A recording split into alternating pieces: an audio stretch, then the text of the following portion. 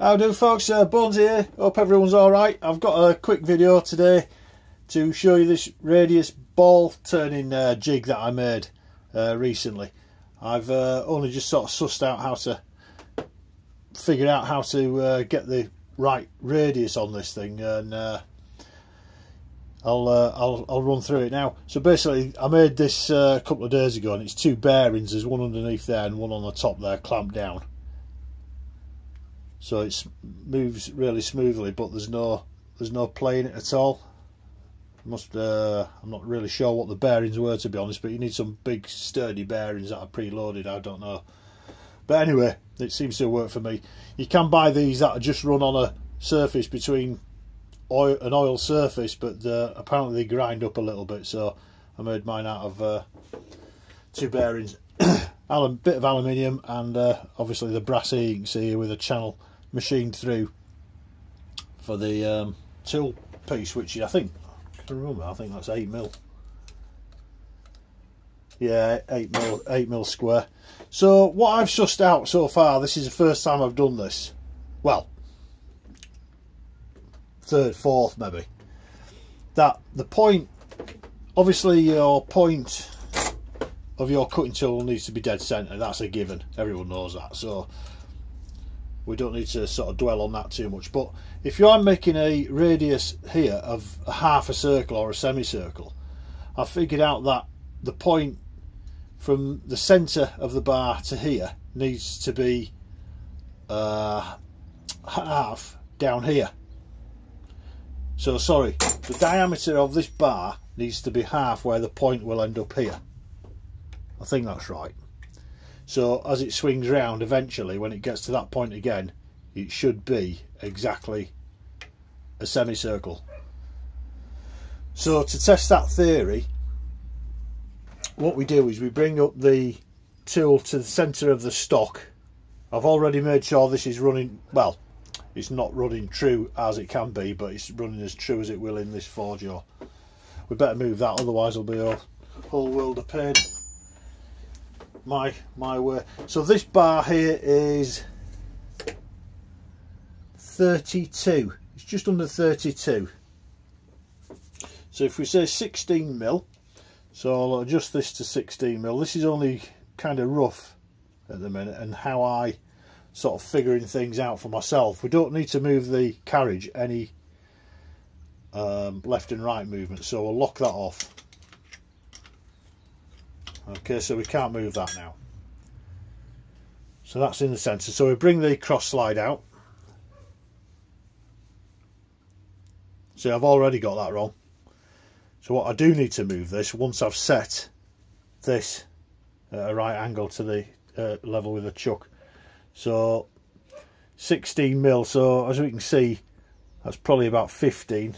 Remember, I'm just sort of winging it at the minute. It's just a bit of guesswork. So we'll bring this down.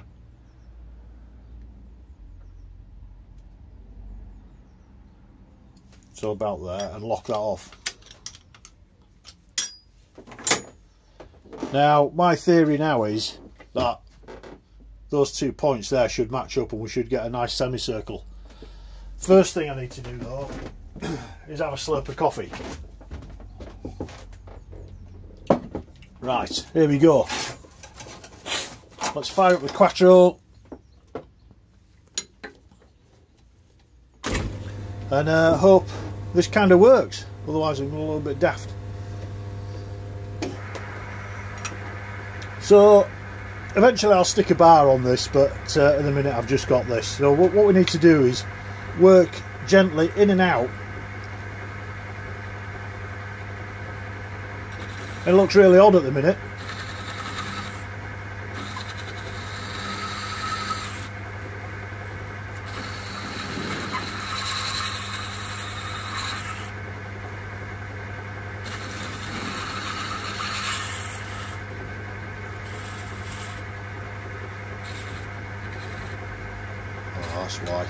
That's why now look what's happened there is because I adjusted this saddle, I need to now adjust the in and out of that.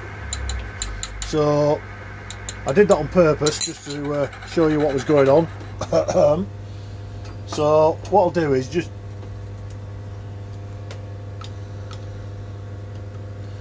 I'll just move that tool out.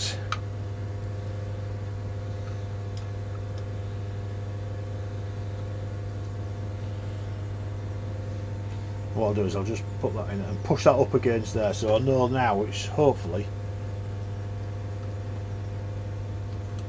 about right. Keep in mind that I don't really know what I'm doing here, so this is all kind of guesswork. Right, that looks as though it could be more like it. Look.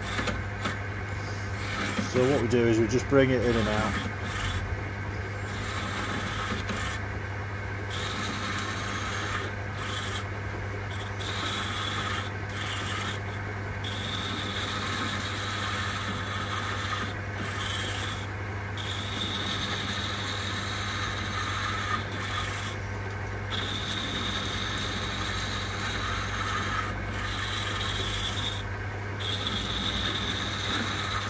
Take some rough cuts off as we start, and then near the end I'll take some smoother cuts.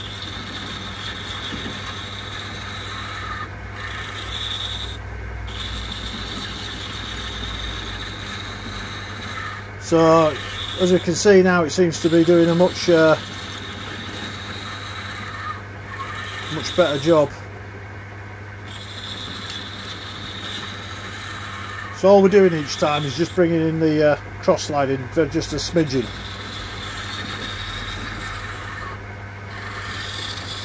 And eventually the point of the tool will get to the centre of the bar, which is probably about 5mm off at the minute.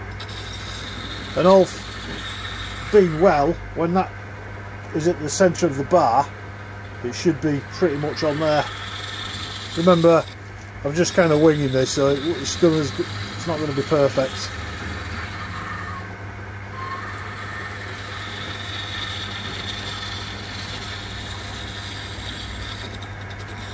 Nearly there.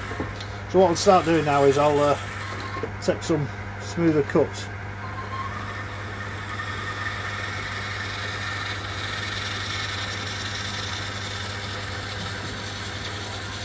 See you later, Hannah. Your daughter off to work.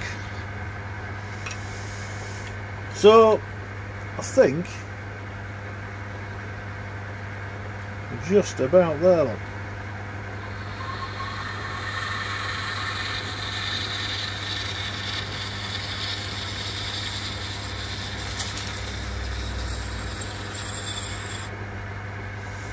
Right.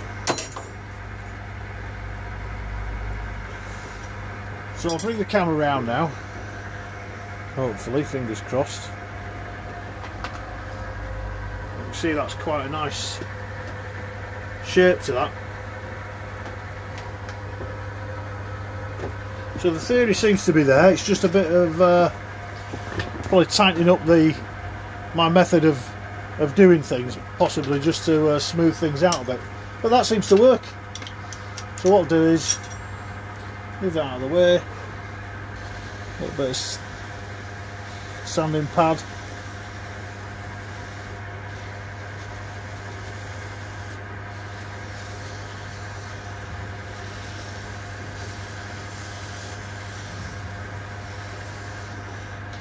and you can actually make balls with these things, but you have to put your chunk or your slug of whatever metal you're using on a mandrel, so this can swing round as much as it can. What it'll end up, you'll have the ball and then kind of a a section like that to finish off. I don't think you can obviously can't get all the way around, but that seems to work. I'm pretty chuffed with that. And you can do sort of internal radiuses as well, so if that was there, say, I could make sort of fancy shapes in between there as well as just domed. But that's alright. Chuffed with that.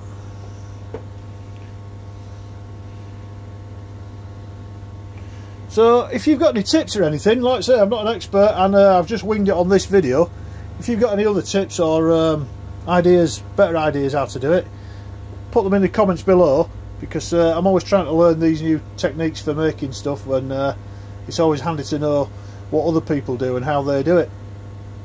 So cheers guys, hope you enjoyed that. Maybe it was some use, maybe it wasn't, but cheers guys, take it easy, see ya.